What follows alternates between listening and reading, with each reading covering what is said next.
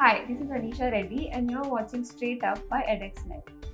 The confusion continues as CBSE students of Class 10 and 12 still wait for the announcement of their results, which were expected to be released last month. Earlier in the day, some reports claimed that the results for Class 10 would be announced today, that is July 4th, but CBSE officials have denied the reports. How is this constant back and forth and delay affecting students? Let's find out. Ayush Patnaik, a Class 10 student from Odisha, completed his exams on May 24th, but is awaiting results like most of his friends. He said, and I quote, "Due to this delay, we are worried that the new academic session for Class 11 will start late." On the other hand, Class 12 students also have to worry about appearing for entrance exams.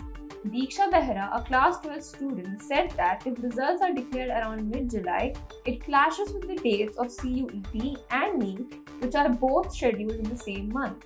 If students don't score well in the board exams, it might affect their confidence in the entrance exam.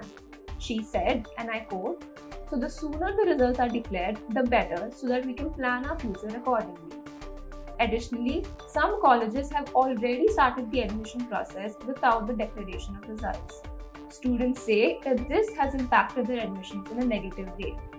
The confusion doesn't stop there, as evaluation methods for the results are also not yet known to students. With no official confirmation from the board yet, students continue to worry about the ripple effects that can be caused by this delay in the announcement of results.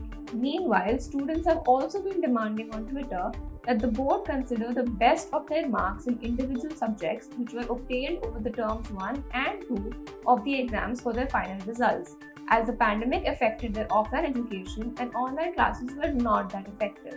But don't worry too much about the results, as we will keep a close eye on the issue for you.